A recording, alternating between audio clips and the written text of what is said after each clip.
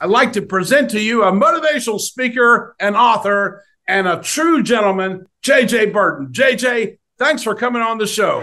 Comes the corner blitz. They go in the fade pattern, wide open, a blown coverage.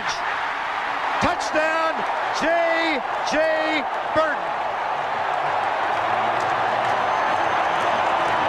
What was really driving you to excel in such a competitive environment that, again, against all odds? The goal was never to play in the NFL. That wasn't, part of the plan, but it was really just more trying to change my circumstances. I was raised in Northeast Portland, Oregon. I was raised in the hood, a wonderful single parent mom. And, we struggled growing up. Mission accomplished.